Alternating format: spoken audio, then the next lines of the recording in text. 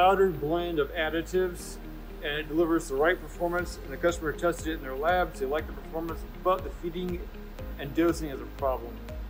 You can see it's a fairly uniform blend of powders. However, when you pour it, it kind of clumps up. Some of it pours and it surges and it's dusty and it makes a mess. There's quite a bit of dust there. We have good air handling in this room, so it's not that bad. So eventually it all gets to where it needs to be, and it's not consistent in the feeding performance. Some parts of the plastic will have too much, some will have too little. To solve this problem, we blended the materials and we compacted it. This is what we call G-form pellets.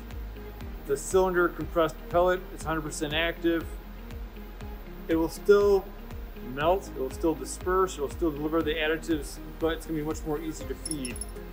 We call this a low dust technology. There's still some dust, but the vast majority of the dust is gone.